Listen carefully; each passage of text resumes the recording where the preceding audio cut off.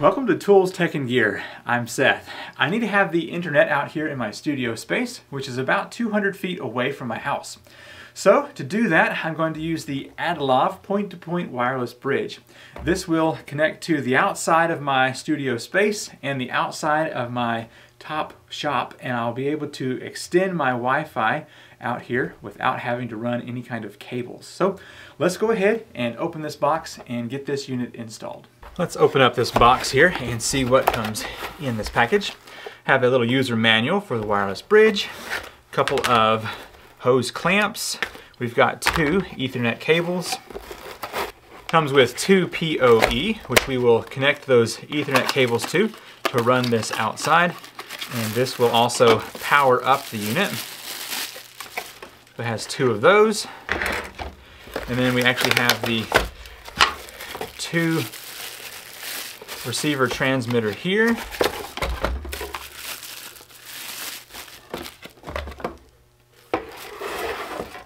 And then the secondary box actually has the mounting brackets. So let's open that up here. Another installation little pamphlet. A couple of more hose clamps. And then 2 mounting brackets that look like this right here. I just browsed through the instruction booklet and it seems to be well written. It has good information in there. So the first thing we want to do is get this set up. I'm going to do a test run before I actually get this installed permanently. So back here on the back, you can pop the little case out, and it has different settings in here. So there is a master and slave version. So the switch position will determine that. We'll get to that in a minute. It has a reset button. It has a 100 megabit per second LAN, and it has a gigabit LAN right there. And then it also has the 12 volt DC in, which we're going to be using the PoE. So basically we will plug this up to a wall outlet, and then that's going to power this unit through the Ethernet cable. So we won't have to have that dedicated 12 volt plug right there. But say you were going to be using maybe a solar panel with a battery, you could use that instead. All right, so these should be pretty simple to get plugged up and working here. These cables, let's see how long they are. This will go from the unit here to the PoE. So that's how long you have to get to a power plug. And then from there, you can go out with a longer cable to connect into here. So I've got, for instance, this one right here is about 7 foot. I have the PoE power adapter. So the first thing I want to do is connect the LAN side, which is written here on the front, to the wireless router. And then I've got the other side, the PoE side, which is going to be my longer cable. And that is going to connect to the wireless bridge here. So I'm going to go ahead and plug this up to the power supply. Let me go ahead and plug this up to the 1000. So if you look on the sticker here, you see the LAN PoE 1000M. Plug that up, and we will start getting power into here. Now I've got the switch set to A, which means this is going to be the primary unit. Now it can take up to 2 minutes for this to initialize, but as you can see, it is starting to get power up in here. It's got a 1 right there. While I'm waiting for the primary unit to power on, about 2 minutes, I'm going to go ahead and plug up the second unit here. So just pull the cover off of the back, and then I'm going to connect the provided yellow Ethernet cable to the PoE on here. And then this other side is going to go into the gigabit side here. Now one thing I have to make sure, hopefully you'll be able to see it in here, there is a switch right here that does A or B. So currently this one is set to B, and the one up top is set to A. So this is going to be the receiving end here. All right, and also right here on the inside of the box, it has 100 over here or 1000 over here. So this is going to be the one we're going to use for the 1000. Plug that right there. And simply for testing purposes, I'm going to plug this up here so that we can get some line to sight. All right, we've got that light turning on there. And it looks like this is powering on up under here.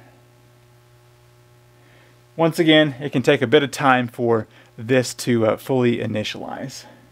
Now that both units have power, I'm going to use the reset button over here to scroll through until I find a letter. So let's go to C.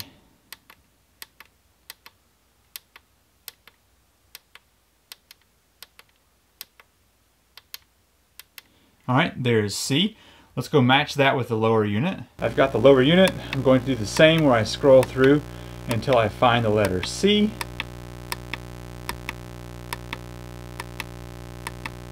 There we go, and now they are matching. Both units have been set to C and the power is on. And as you can see, this little bar here, it has full strength on the wireless LAN. Now the only device I could find to test out this unit was this really old miniature laptop that has the Ethernet port. I'm going to have to get a wireless router for this unit that will do 100 megabit. So let's go ahead and plug this up to the computer using a Cat5 cable, and we will see if this is going to turn on. Plug one end of the Ethernet up to this port right here, and then the other end is going to go over to the laptop. I just saw the display said it had a connection. Let's press the internet browser here and see if I can find Google.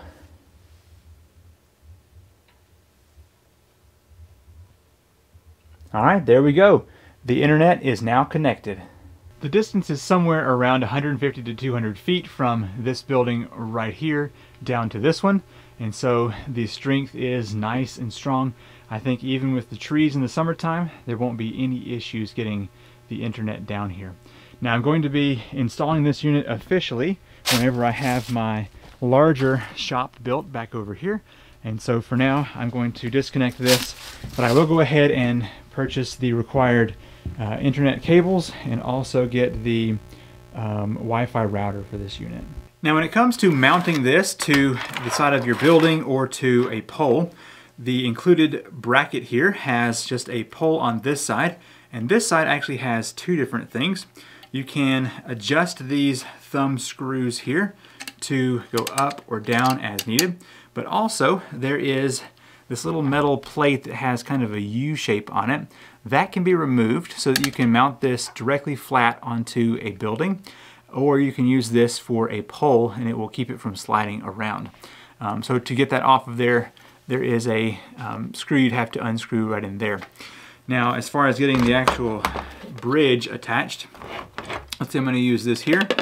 The pole itself has these smaller hose clamps which will go in through here and attach to this pole. And then if you were going to attach this to a pole, like a support pole here, the bigger hose clamps would go through those holes right there around that hole. So they basically designed this to be used with hose clamps, but you can remove this back plate and screw this into the side of a building, which is probably what I'm going to be doing whenever I get this permanently installed.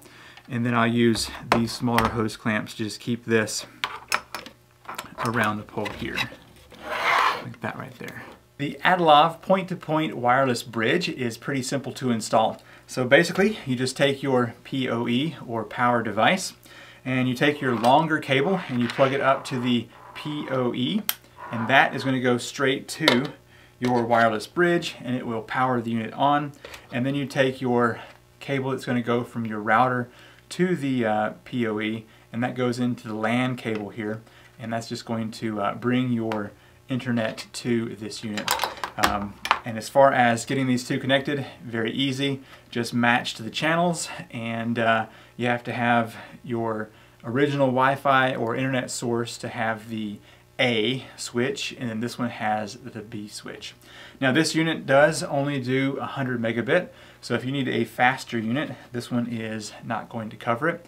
But for bringing internet out to a barn or an outbuilding, should be good enough here on this unit. So I'm going to mostly be running some basic CNC software out here, and it won't be anything over that 100 megabit for getting stuff into my computer.